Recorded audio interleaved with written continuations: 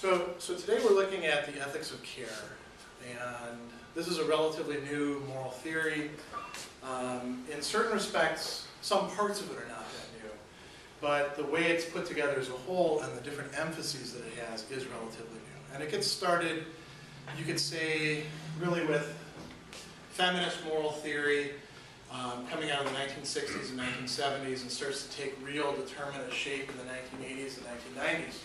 Which for us is already historical, isn't it? One of the things that you notice when you're reading these two articles that I sent you, Virginia Helm and the Rosemarie Tong articles, is they're writing about all these things that have to be done and feminist transformations of moral theory, but they're writing about it 20 years ago. So actually a little bit more than 20 years ago, the Held articles from 1990.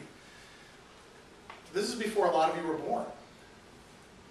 And I brought this up to the last class, if feminism is in large part about taking women's concerns and experiences into account, fully into account, are they the same for your generation as they were, say, for your parents' generation or your grandparents' generation?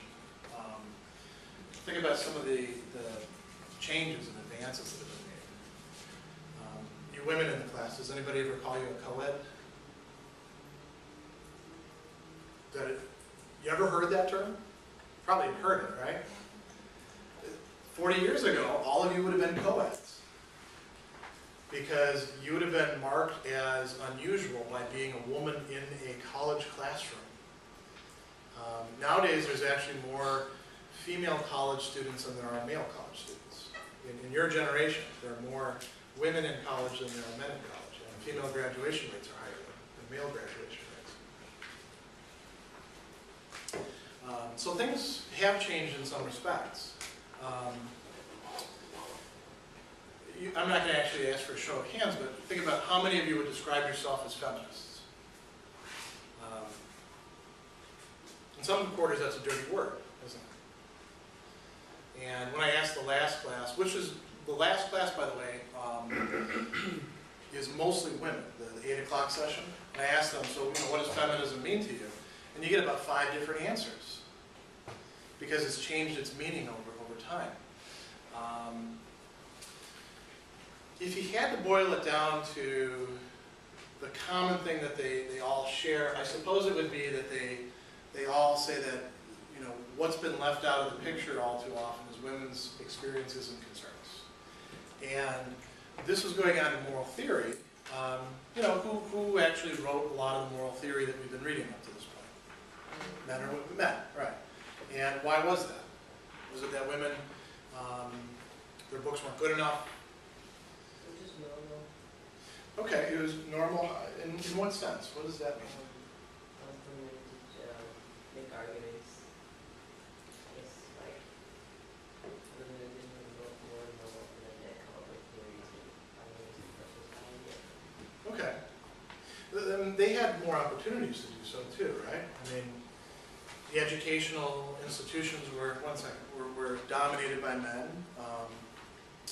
Politics was dominated by men. Still is to some extent. The economy, male-dominated. So a lot of these thinkers, some of these thinkers too, by the way, are coming out of situations where women are radically excluded from the kind of life that they're living. Aristotle, for example, writing in ancient Athens, Plato too. In ancient Athens, except for women working in the marketplace and prostitutes and a few slaves, women were in the house, and that was it.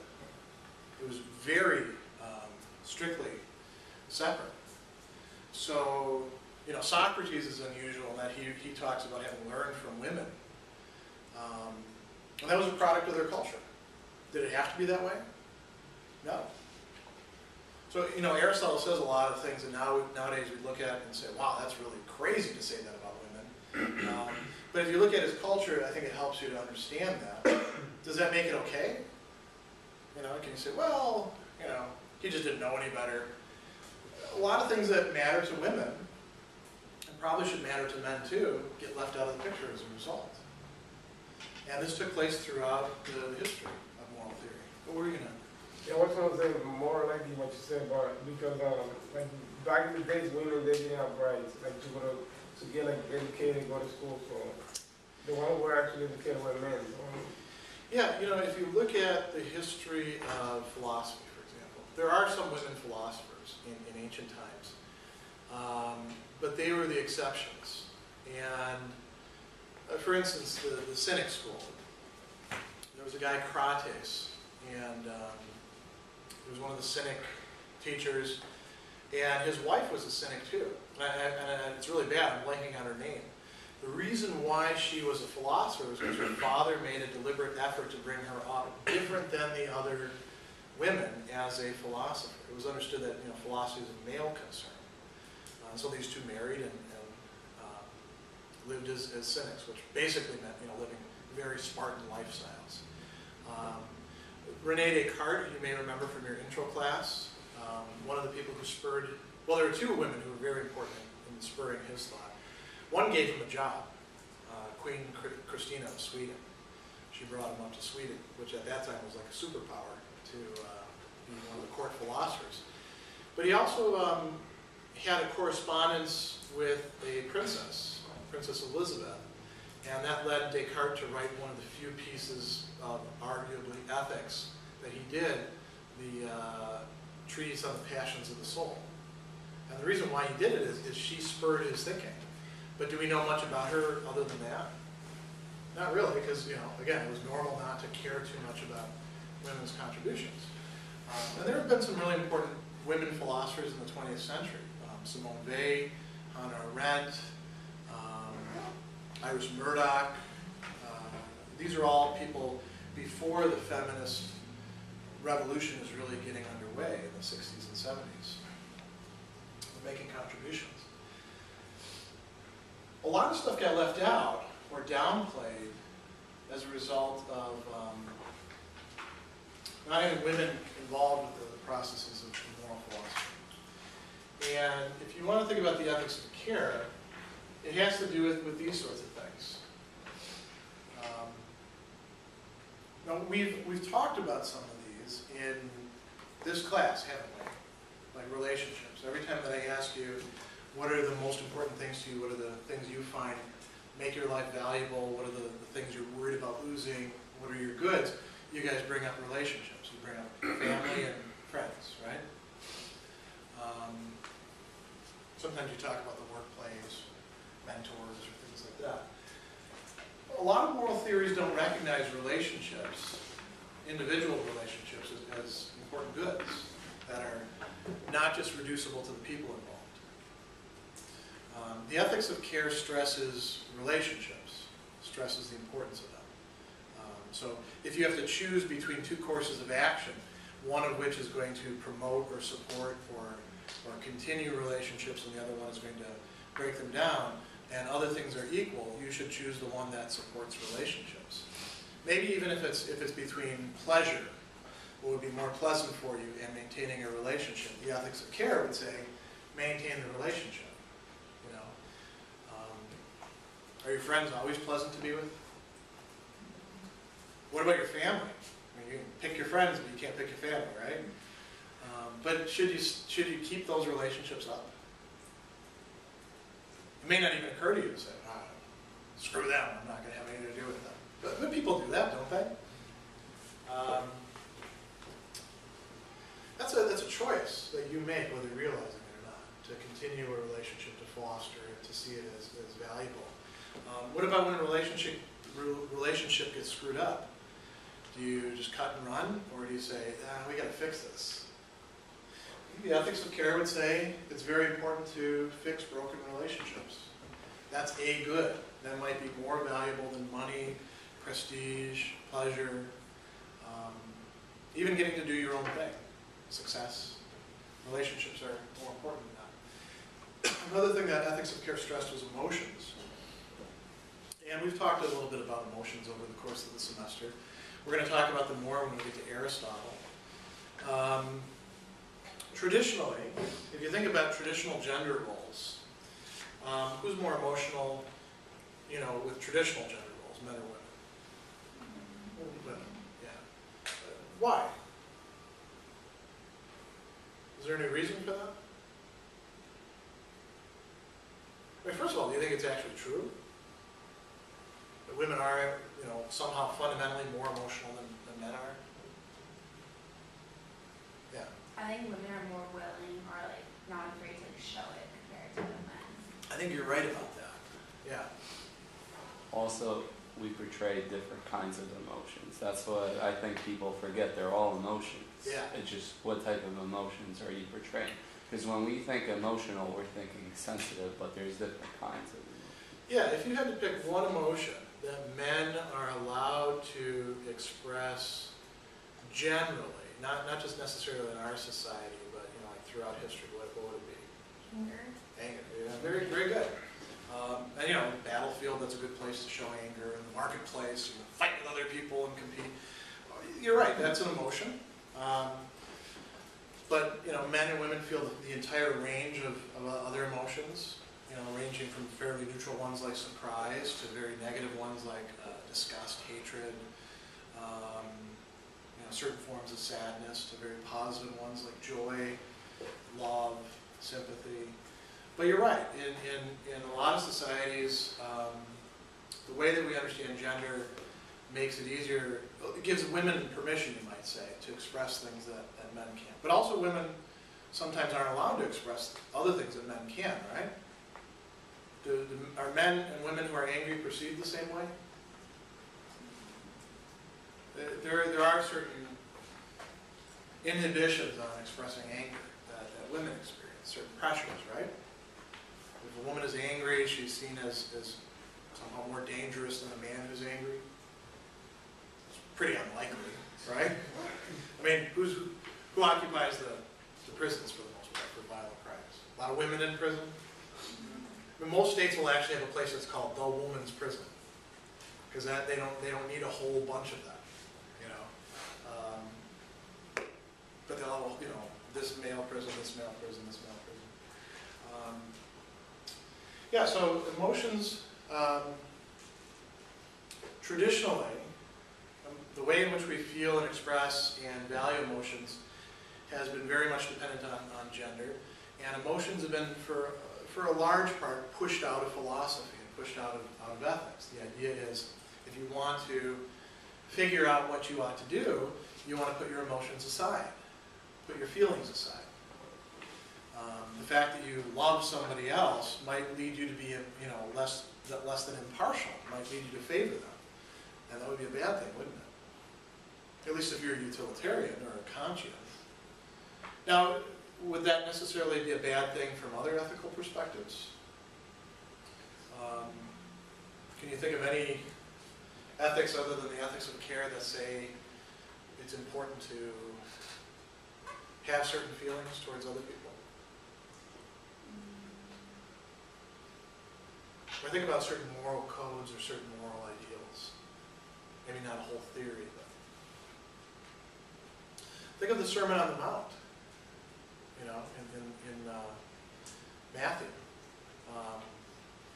this Jesus guy's walking around, he's saying things like, love your enemies. Love is an emotion, isn't it? And you can always say, well, you know, we don't mean the emotion by love, we mean loving actions, blah, blah, blah. But that's not actually what it's saying, because it also says if you're angry with your brother, you'll be liable to the judgment. And, you know, blessed are the peacemakers, and all this other stuff that has to do with kind of affective or emotional stances. Virtue ethics also thinks that your emotions really matter. It's not whether you feel them or not, it's do you feel them in the right way at the right time, do you act on them the right way. But our emotions can be a guide for our behavior. A lot of moral theories excluded that. The ethics of care says we should actually rely on our emotions, provided, not just every emotion. So if I hate people, that doesn't mean I get to do anything I like, right? Because maybe I don't have good reason to hate people. But our emotions are often a good guide for how we ought to behave. And certain emotions really ought to be cultivated as goods. You know, what do you see as positive emotions in your own life? What do you want other people to feel towards you? Anger? No. What do you want people to feel towards you? Yeah. Like respect. Yeah. A sense of maybe even admiration if you accomplish great things. Certainly respect. Treating you as a person. What else? Respect is nice, but it's... I mean, love, even though it's Yeah. different in each relationship. I mean, we all want to be loved. We all, not even necessarily, love with the big Valentine's Day heart stuff, but we all want people to feel good towards us, affectionate towards us, to like us. There is a deep-seated need within all of us, even the most hardened person, to actually be loved by somebody. I'll tell you something that's kind of interesting. It doesn't have to do with this, but I think it's good at that. When I was teaching in the prison, Indiana State Prison, there were all these cats all over the place. And the reason that those cats were there were prisoners adopted them. And these cats would be euthanized otherwise. It was a humane society thing. So it's good for the cats, they don't get killed. It's good for the guys. Because the guys now have a pet, and it's good for the prison overall because it gives something they can take away from the guys that they really care about, so it helps keep them in line. If they screw up, their cat gets taken away, and that's like the end of the world for some of these guys. And if they work a prison job, they'll make up to like 35 cents an hour. And some of the guys who would have a prison job would work 40 hours a week to pay for the cat food and the cat litter for their cats. What I was really struck by was how loving a lot of these guys were in describing their cats, or towards their own cats, or towards other people's cats. So you'd see these hardened guys who, a lot of them would work out all the time, huge guys, tattoos, all over their bodies, all sorts of weird, facial hair, one form or another, because they all want to make a statement in prison khakis. Picking up a cat and petting it and talking nice to it. Which looks kind of incongruous, doesn't it? And you'd be tempted to say, oh, these guys are just marshmallows. Well, they're not. I mean, because if you take them out of that context, they're dangerous guys. And they'll fight with each other and the guards and all that. But for a lot of these guys, what's really great about these cats, it's the first thing that they're able to love and take care of, and to love them back. And that experience of it helps to change them over time. It's sort of like an apprenticeship in becoming more and more humane, so to speak. Not every moral theory could see that as important, right? The ethics of care would see that as something absolutely central. We should, if you're following the ethics of care, we should have those kind of policies in place to try to change people for the better, to let them experience these positive emotions, to form attachments, to develop a sense of responsibility for another being. Another thing that's germane to the ethics of care, very often when we think about moral theory, you guys may have experienced this in this class, it's almost like you have to take yourself out of the picture and take other real people out of the picture. When we think about Kant and utilitarianism, does that sound about right? Now, that's not the case for everything, right? Remember we talked about Ross, and Ross said, hey, real relationships matter, real contexts. He wasn't big on emotions, but he did say, we have these duties that we sense in real contexts, in real situations. And the ethics of care says that what matters more is persons than principles. And again, this isn't completely unique. There's a type of philosophy called personalism which actually stresses this as well. If you want to be a feminist, to be a personalist. But historically what it took to bring these issues to the fore was the feminist revolution. And this attention to bringing women's voices back into, or not back into, because they were kind of never really there to begin with, into philosophy, and to stress the importance of these things. Could this have all been realized without that? Probably, but it didn't happen that way. the way that it happened was it took women saying, hey, this stuff matters, pay attention to it, you know, knock off the stuff that's keeping you from paying attention to it for it to actually change. And that's why we have the ethics of care. Now, this piece by Tong, part of what she's doing is explaining the ethics of care, which is coming in part of Carol Gilligan's work. And then she's looking at some criticisms. So that's what we're going to do today. And you can think to yourself, are these good criticisms or these bad criticisms? So first, let's get kind of a handle on why Gilligan came up with this ethics of care. And there's two main things that Tong talks about. One of them has to do with moral development.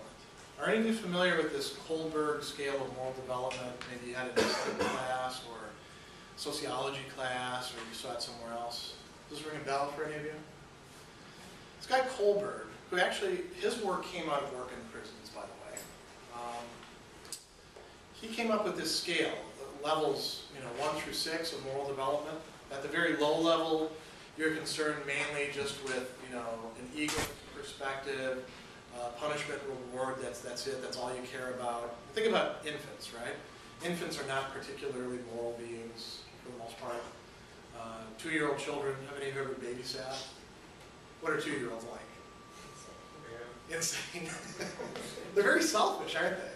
I mean, they can do unselfish things, but they also have this attitude, what's mine is mine, what's yours is mine. And if you don't like it, I'm going to yell and kick and scream. And how do you get them to behave? You have to reward them and punish them, because that's about all they know. And then after a while, they start to, get to higher levels. They start to, they get to the point where they care about what other people think and feel. So they want to be a good boy or a good girl, because they want other people's affection. That's better than just, I'm going to punish you or reward you. And you're not going to like the pain that I give you if you do the wrong thing. That's a higher level to be motivated by, I want other people to like me. I want to be able to be in a relationship with them. And then we can get higher and higher and start recognizing each other's rights. You can start saying, I'm going to treat you like this because I want you to treat me this way. And eventually we can get to the point where we recognize abstract principles. We go through a social contract stage as well for Kohlberg, but eventually we get to the point where we're all conscients, basically. So Gilligan was a student of Kohlberg's, and she was looking at men and women and the way that they carry out moral reasoning.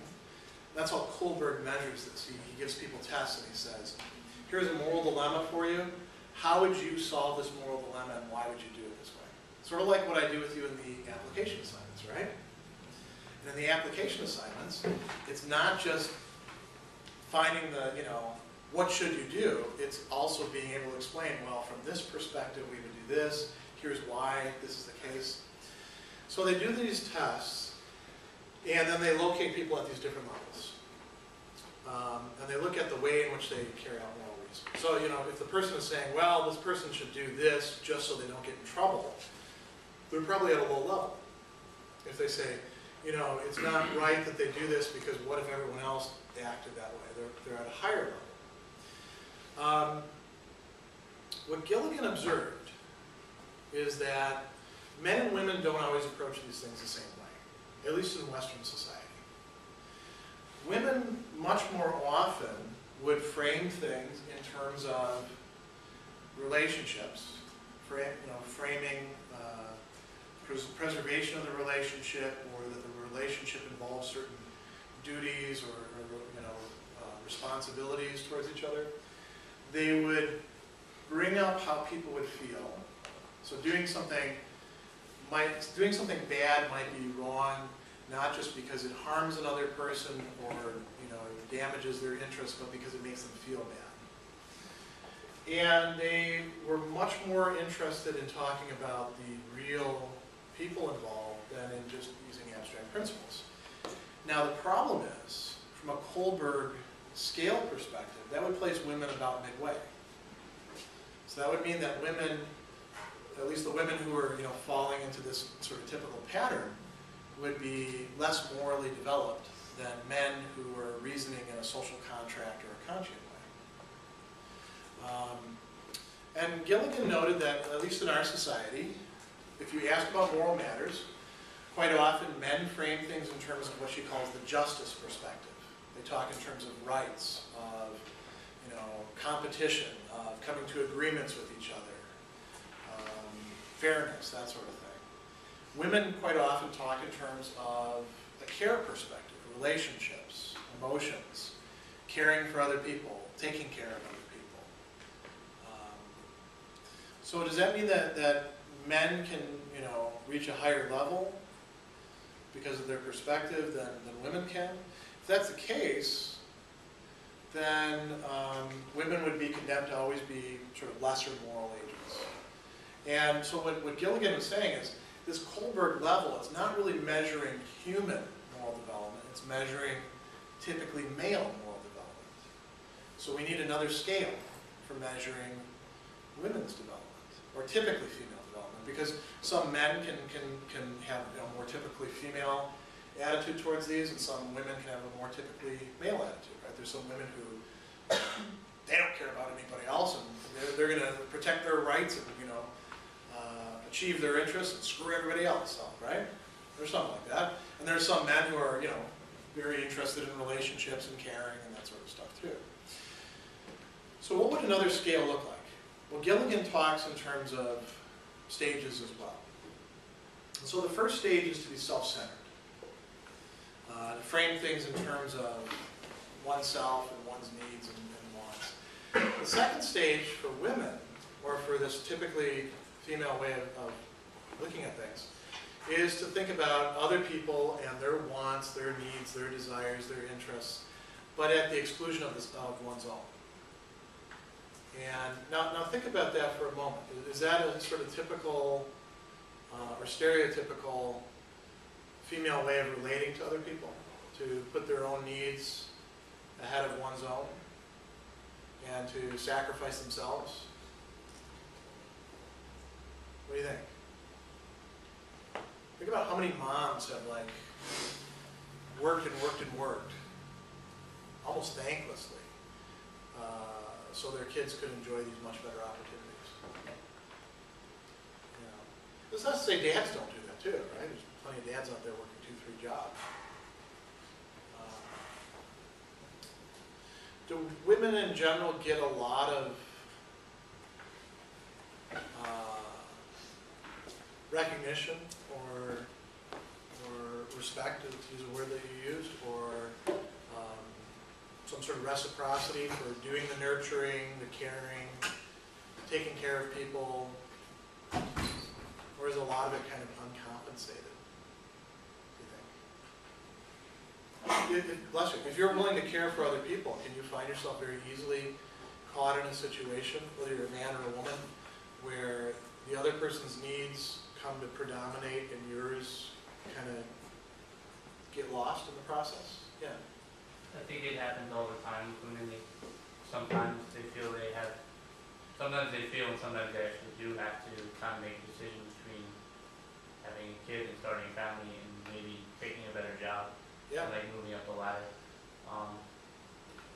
I think that's a prime example of how they choose the relationship that they want to have with their child over something that maybe would benefit them more than it would benefit the child. Yeah, and I think probably still today, there's a higher proportion of men who will choose the job over the relationship with the child than women. In the past, and this still goes on today, there have been a lot of relationships where the woman was seen as just there to take care of the man, to attend to his needs, support him. He would go out and be the breadwinner, and she's sort of that behind every successful man there's a good woman sort of thing. You've all heard that expression. If she's behind, her needs aren't going to be taken care of. She's going to end up subordinating her own desires, wishes, aspirations to taking care of this guy. He might be a schmuck, but he's the guy. Yeah. I mean, based on what you're saying and what was said earlier, how a lot of mothers, they take different jobs so they can take care of their kids or even wind up staying at home. Yeah. I think even to this day, mothers, they'll potentially may have a 9 to 5 job, but when they come home, they're still stuck doing like the house chores. Yeah, Most of them, and most of us don't really value that. Like the only time I personally realize is every now and then when my parents go on vacation and I'm stuck doing everything in the house. I'm like, wow, Mom, I'm like, you do a lot, and that's when I realize it, and then I forget about it all over again. You can some of you can probably relate to that. I think, yeah. I think it's like different with every situation. Like I think women are expected to do those type of things. Yeah. And, I get what he's saying that sometimes people don't realize how much they do, but in my case, I do realize how much my mom does. I don't think it's about not acknowledging it. I think that it's sometimes we don't realize that they have needs as much as the same ones we do. Yeah. And we don't give to them how they give to us. I think you're right. And it is different. You talked about it being different in different situations. It's different between the generations too. Things are a bit more equal for your generation and for my generation than they were for my parents or your grandparents' generation. And I also think it has to do with how your parents were brought up. Yes. My very roommate, one of the girls who lives in my house, our moms are just totally different, and my mom does a lot for me. Yeah. And she's really involved in my life, and her mom was just not involved in her life. She did everything on her own, and they just weren't close, and I always found it so odd. But then once I kind of knew how her mom grew up, I kind of got it, because I guess she didn't have very nurturing parents. Yeah. So, but I guess that too could go both ways. You could have parents who aren't nurturing, and then you could become a really nurturing parent, or you could have parents who didn't really nurture you, and you could be the same to your kid because I guess you got through it fine. You see it as the norm. Yeah. I think you're right, and we'll come back to this stage thing in just a second, but that brings up a good point. We are a product of our relationships. Who we are as individual persons is not some abstract, individual who was there before anything ever began. Like McIntyre said at the beginning of the semester, we're caught up in our own stories, and our stories are in large part who else is in our stories. If you had a nurturing set of parents, that's part of your story. And that allows you different ways to move in your story than somebody whose parents would say complete, cold, unfeeling jerks, right? I actually grew up, my dad was born in 1941, so he Wow. yeah. Your dad is older than my parents. Probably, yeah. But he always if I ever did something cleaned or Yeah. I was a pet, he'd be like, "Oh, you're gonna be such a good wife." And I'm not kidding. And that's how he thinks still. And my mom is a successful lawyer, Yeah. and he is always yelling at her about how she is never home and because I don't know. But anyway, but I think that mothers have that role and they fall into that role only because I think it's nature. I think that reaction is natural because the baby's completely defenseless and independent, and somebody has to be responsible for nurturing it and making sure it survives. So I just think that's normal. And that's something that the ethics of care talks about as well. Is it places a premium on care, and care for who? For those who are particularly vulnerable. Children are among them, especially infants. If a baby doesn't just receive food, they did these experiments. They didn't mean to do these experiments back in the 1950s. Everyone was very germ conscious back then. So they took these children in orphanages, and they didn't pick them up much. They didn't handle them very much. A lot of the babies died, and they were being fed enough, and they were being changed and all the other stuff. They weren't sick. They just didn't thrive.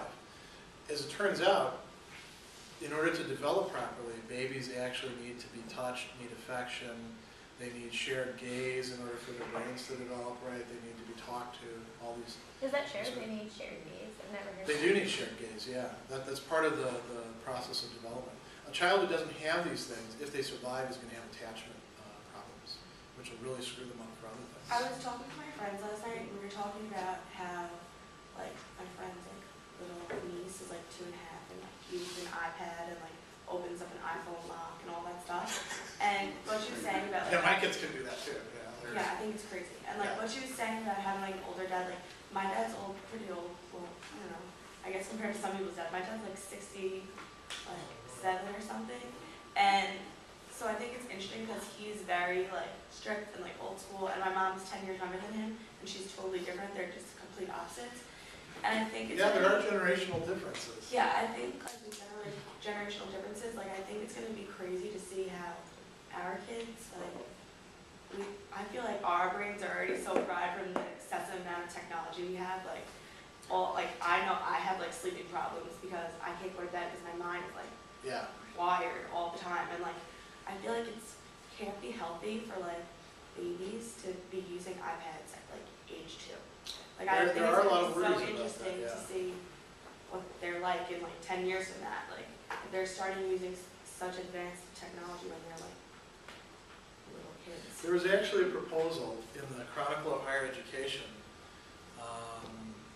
just this week that says that your generation needs to be taught how to pay attention to things because of the technology. Yeah, that's true. I'm not quite sure that I buy that we have to start thinking in terms of attention literacy skills or something like that. But yeah, you're right, the technology that modifies our living environment.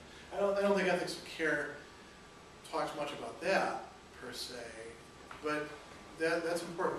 We can talk more about that when we get to the virtue ethics stuff, because it has to do with habituation. Well, let me come back to this. So we talked about a stage where the person is self-centered, and then they become very other-centered at the expense of the self, and that's an advance. That's better than just being self-centered. But the best stage is to be at the place where one can reconcile one's own needs, wants, aspirations with taking care of other people's wants, needs, aspirations, recognizing them, and find some sort of equilibrium. So that's what Gilligan says female moral development looks like. Instead of just, going away from sort of an egoistic perspective to a universal, more or less conscient perspective, it goes from a self to other to self and other in relationship perspective. Could you bring the two of them together? Probably. There's another thing I want to talk about as well that Gilligan brought up. She uses Freudian psychoanalytic, what's called object relation theory, and you've probably all heard of the Oedipus complex. Yeah. And what she's interested in is not that the male child wants to kill the dad and marry the mom or any of that sort of stuff, because that's actually not what Freud is saying anyway. What he is saying, what she's getting from that, is that in order to become a self, to have an identity, male children end up dissociating from the mother, who is the source of affection and nurturing and all that, and identifying with the father, who's usually out there traditionally in the workplace, has more prestige, but is also in some ways more out of touch with his emotional side. And so in order to become a man, that means you have to separate from the emotional and become much more rational, competitive, interested in fairness, rules, that sort of stuff. What happens for girls in their development? They desire what the father has to offer as sort of a symbol. But they don't disassociate from the mother. They identify with the mother until they're forced out of that, you might say. Somebody comes along and says, hey, you got to break these associations with your girlhood friends. You're too close to them. This is holding you back, that sort of thing. And they experience that as a loss. And what she talks about women having trouble with is developing a sense of self apart from other people and the relationships that they're in. So the danger for women is finding another person, say a romantic relationship with a man, and seeing themselves as the caretaker and the support system of that man, and not as being an independent person. The problem that boys and then men end up having, given this theory, is with developing the possibility of intimacy, that closeness, that being in touch with one's emotional side and being able to share that with other people. So both sexes end up becoming stunted because of this. So an ethics of care would be advocating things that would bridge that gap. And so if it's a moral theory should tell us how we ought to act, what kind of people we ought to be, how to decide difficult cases.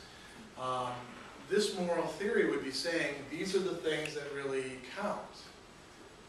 When you're trying to figure out what the right thing to do is, figure out what would actually nurture other people, what would sustain relationships, what would allow people's emotions to play a role.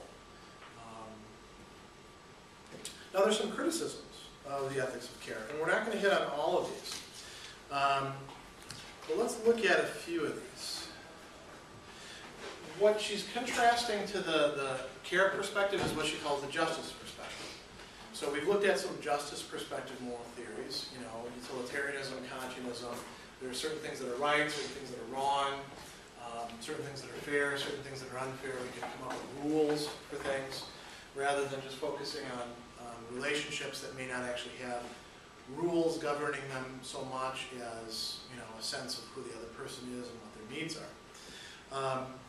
Do justice and care intersect, or are they totally separate from each other? It sounds, when you read Gilligan or you read some of these other ethics of care people, like you've got, you know, care over here and justice over here, and they got nothing to do with each other. But could that really be the case? Maybe they're actually, you know, more like they interpenetrate each other. So in order to actually do justice to justice, to, you know, make kind of a pun, you would have to be caring. Or in order to be adequately caring, you would actually have to worry to some extent about fairness or justice. So some examples that Tong uses are things like this. If you have a personal relationship with another person, some of you may have been in this already, and you become the caregiver, the person who's always giving to the other person, taking care of them, concerned with them, and they're primarily just the recipient. Let's say it's adults, let's not say it's kids. So forget, you know, younger brothers, sisters, babysitting, that sort of thing. Adult relationships, maybe with a friend, or a boyfriend or girlfriend, or even a parent who's particularly needy. If you're constantly giving, bless you, and you're not getting in return, so your needs aren't being recognized and attended and cared for, is that fair? Or is that in a certain way unjust? Is it exploitative, do you think? I would say it's kind of unjust, pretty much. To just be on the receiving end. Yeah, unless there's some sort of reciprocity. It doesn't mean that you have to get exactly the same thing that you get from the other person. Unless there's some sort of reciprocity, it seems like there's a lack of justice in the relationship, even if it's a caring relationship. Yeah, I mean, I think you get, when you're taking care of somebody, you get something out of it. And then some people just living, that's their job, and they get compensation that way. Yeah. And I think that's just, I don't know, I think that if you put into it, I think you can, there's a lot of times there's one-way relationships. And if you're somebody that understands that, Bless you. somebody that understands that, and you get back, and if you just see it for what it is, I don't know if fair matters. If it being fair matters. So if you know it's the right thing, then I think that the fact that you're doing the right thing kind of trumps the fact that you're not getting something back. And there will be some relationships that are necessarily more one way. Like, you know, when you have kids, you're going to find out that if you're a good parent, you're going to give your kids way more than you're going to get back from your kids. But hopefully your kids are going to give to other people, right? Taking care of terminally ill people or people in retirement homes or things like that, I guess would be along those lines as well. Those who are infirm, sick, aged.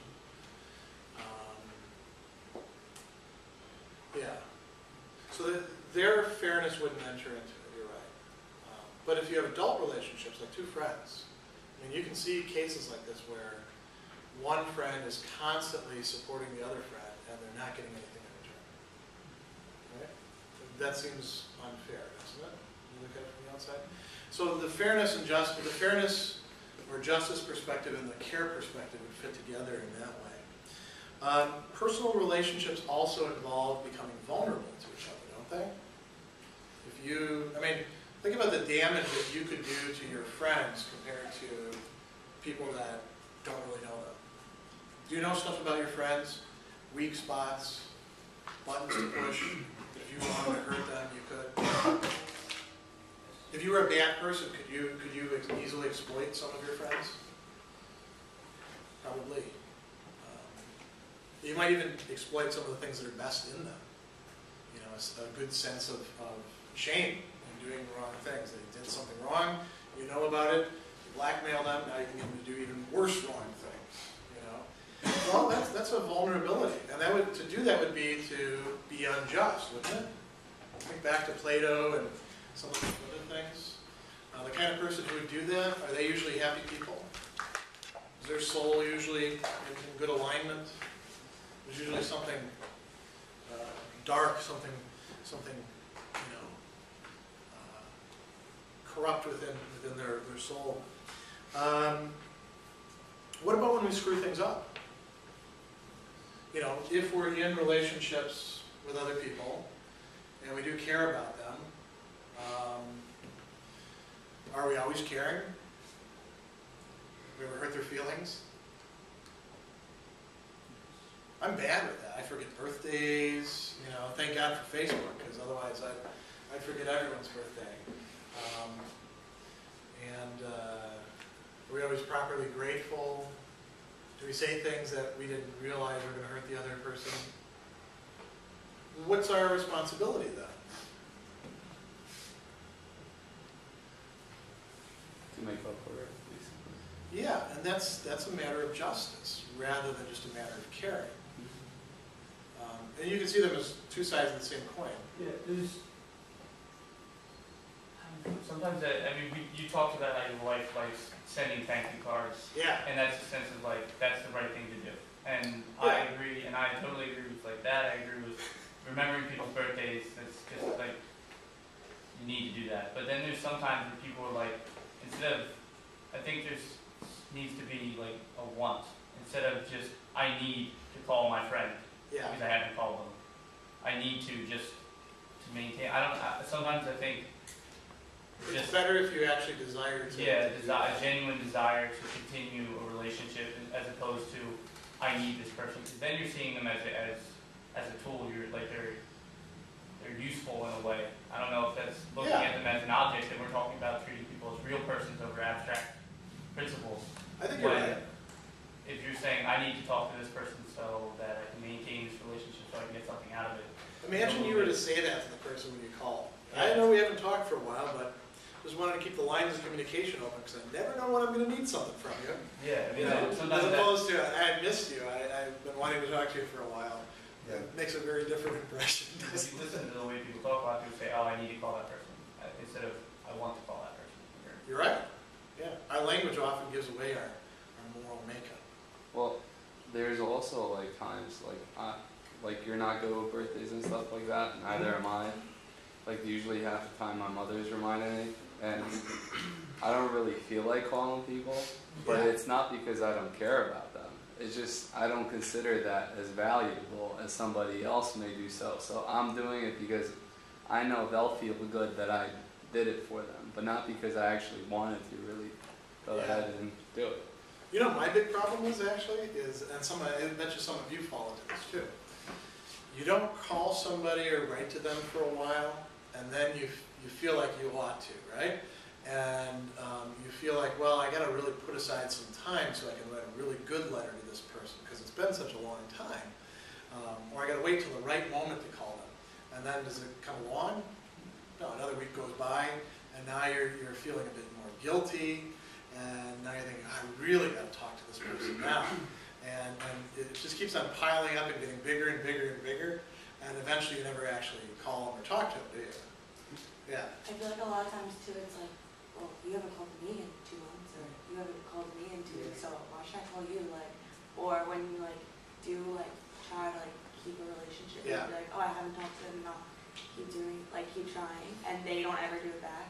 And Yeah. it's like, Well, that's that I feel reciprocity. like that happens so much when you go to college. Like all your friends go away, and you're so busy. Yeah. Like my one friend, she goes to Georgetown, and all my friends, we just never hear from her. And like, well, we all would like try, like, okay, like I should call her, and like we would, and like she would never do it back. And then we just like, when we see her, we see her. Yeah, that's a lack of reciprocity. Now, going back to what Danny said, I think there's a difference between, like, there's definitely a difference between wanting to call someone and needing to call somebody, but then there's a big difference of I should call, you know, where should is kind of just like, all right, well, I need to do it just so they know, like, that I'm making Moral the call. obligation. Yeah. Where, So you're where saying- want and need are kind of more of the doing it because you want to talk to them, I guess. Okay, so we could say that there's like 3 different modes there. There's the moral should, because it'd be good for them, or you're benefiting them in some way. Then there's the need, because they may benefit you in some way. And then there's the want, because you actually It's the genuine. enjoy. Yeah. That's an interesting set of distinctions. You guys are in effect carrying out what they call philosophical analysis, right here, which is good. Let me go on with some of these other aspects and criticisms. So justice and care intersecting. What about when you've got relationships, and it's not just you and one other person, but there's like a network of relationships? Then fairness can come into it, right? Imagine you're a parent, and you've got 3 children. One of your children is really, really talented, and that talent probably requires some nurturing and some scheduling things around to cultivate it. Like, let's say the child is a really talented violinist. They started out with the Suzuki method when they were 4 and all that other stuff, right? Now your other kids aren't quite so talented. Maybe they do have talents, but you haven't figured out what they are yet, and those other kids don't know it either. Do you give more time to the talented kid than to the other kids? That's a question of fairness, right? If you're caring, you say, well, you care about all your kids equally, but that doesn't tell you exactly how that care should be expressed. Maybe justice or some sense of fairness has to come in how you distribute those things. I know this is kind of a different situation, but my grandmother on my dad's side had 5 kids, and my dad's twin, I forget what the disease is called, but it's where like your head grows. Those are good too much, examples and too, yeah. Where one kid has special needs. Yeah, and then Yeah. my aunt, who's also not with us now, had this spinal condition, I forget what it's called, and she was in a wheelchair for most of her life. So Yeah. that's kind of the same thing, where you kind of have to put your other kid or kids, not in the background, but you kind of have to tend to the kids with the needs a little more. I know it's a different situation because you have to, because it's their health. But Yeah, well, I think it's a similar situation that involves distribution of time, attention, care, that sort of stuff. But it is different in that it's coming from a different reason, yeah. from somebody being caught in more vulnerability rather than a matter of promotion of somebody else's talents. Let me go on to the next criticism. Oh, no, never mind. Okay. I can go ahead. So another criticism is you can say, okay, there's these 2 perspectives, care and justice, but maybe care is not as good of a moral perspective as justice. And here's why they say that. Some philosophers are perfectly willing to regard care as being sort of typically feminine, and they say it may have something to do with morality, but they say it's less central to morality than justice is, or that it might actually go against morality. And here's how. The ethics of care says you should be a certain kind of person. You should be a person who cares. That's what it is to be a good person. A caring person tries to foster or nurture, or if they're bad, to steer bad relationships into good relationships.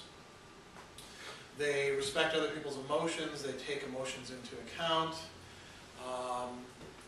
What if you're not that kind of person? Well, then from an ethics of care perspective, you would not be as good of a person as somebody who is caring. Now that makes it sound like in order to be a good moral person, you have to have certain, not just moral traits, but certain psychological traits. What were you gonna say? I just have a question about the relationship Mhm. aspect. If you have a friend and like you're friends and Yeah. but you just feel like it's like a poisonous relationship, what are you supposed to do? Yeah, that's a good question. For the care perspective, that's one of the criticisms that's made of it a little bit later on. And they say, if caring is such an important thing, and you're supposed to foster relationships, what about relationships that are exploitative or destructive, or even just are holding you back from developing? The ethics of care perspective would say, well, that's not a good relationship then, and you don't try to maintain that. As a matter of fact, relationships, sort of like traditional male-female relationships, where the man is you know, the rule giver, the one who's in charge, the one who has all the power, and the woman is just there to support and you know, be kind of like a yes woman, you know. That would be a bad relationship, and the ethics of care wouldn't say that's a good thing to continue that. It's hard to draw the line from the perspective of an ethics of care, though. Again, I think that's where justice might be a helpful thing to bring in. But let me go back to this other thing. We'll come back to that criticism. So, the ethics of care seems to require people to be of a certain sort, have a certain psychological makeup, to be a caring person. Now, let's assume for the moment that there is a sort of typical male attitude towards the world and a typical female attitude towards the world. If the ethics of care is the moral theory we ought to use, that means men are at a disadvantage, right? Because they're less caring, they're more competitive. Would a moral theory that like automatically puts one whole group at a disadvantage be a good moral theory then? That's a possible criticism of this. I'm not sure that I buy that criticism though. Go ahead. Putting someone at an advantage of making ethical decisions doesn't seem like an argument. It's like, we'll just, like, if you decide to be an ethics of care, like, philosopher as a person, Yeah. you just work at it, and you get better at it. Exactly. Yeah, I mean, let's compare this to utilitarian perspective, right? It would be almost as if you were to say, well, you know, utilitarianism says that you're not supposed to make yourself central and you know, your pleasure outweigh everybody else's pleasure. But I happen to be that kind of person. Yeah. There's something wrong with utilitarianism. Well, no, that means that there's something wrong with me from the perspective of utilitarianism. And if I accept that as a moral theory, then that means I need to learn how to be less self-centered and to care more about the rest of you and your pleasures and pains, right? So you're right, that's the problem with that sort of criticism. Now to go back to the issue of exploitation or you brought toxic relationships. One of the problems with the ethics of care is it doesn't seem all that well equipped to deal with this. Or think about bullying, for example, which occurs in friendships sometimes. We brought up this term frenemy before, right? The ethics of care wouldn't say that's a good relationship. But how do you draw the lines using that to say that that relationship should be ended or should be modified? The only way you could do that is by sort of taking models of good relationships and saying it should be more like this or more like that. Then it starts to sound a little bit like virtue ethics, though, doesn't it? So we're going to see some similarities between this and virtue ethics if we're looking at models. The last thing that I want to hit on as far as criticism. The ethics of care, because so the ethics of care distinguishes between a male attitude towards things, a justice perspective, and a female attitude, a care perspective, right? And it says that traditionally, historically, men have been over here, women have been over here, and everybody should be like this. Now, if we're in a situation in which societally there have been injustices, one gender has traditionally been in the one down position, much more vulnerable. I mean, it's less the case now, but I think all of you probably know somebody, at least in a, trapped in an abusive relationship. You think? Probably every one of us knows somebody like that. What would the ethics of care say about, like, what Tong was saying is much of the care that women have traditionally provided is to men who often don't reciprocate, and they just consume that care. So that would harm women then, as a class. Not just as individuals, but as an entire class. Women who are in those sort of situations, you could have the reverse too, where a man is the caring one and the woman is the uncaring one who's not reciprocating. What happens then is the person, their needs aren't being met, so they atrophy over time, you might say. They're not developing as a person, because in order to develop as a person, you have to have certain needs met. They lose the capacity to be genuinely happy. The other problem is they begin to take on the perspective of the one who's exploiting them, and see that as use the word normal before, right? They come to see that as the new normal. The other danger that exists with this is, what about caring for somebody who's a bad person, who's not just harming you, but harming other people? She brings up the example of the wife of the commandant at Treblinka, one of the Nazi death camps. She was being nurturing and supportive. Is that what an ethics of care would say she ought to do? Probably the world would have been better if she had put poison in the guy's teeth, don't you think? Then, supported him through the whole thing. I mean, assuming actually they would have, done something and he wouldn't have just been replaced by some other Nazi bureaucrat. This may be one of the limits of the ethics of care, that it doesn't do well in treating these situations of violence or harm to other people. So that's where we'll leave off. I wish we had more time to talk about the ethics of care. But now we go into virtue ethics.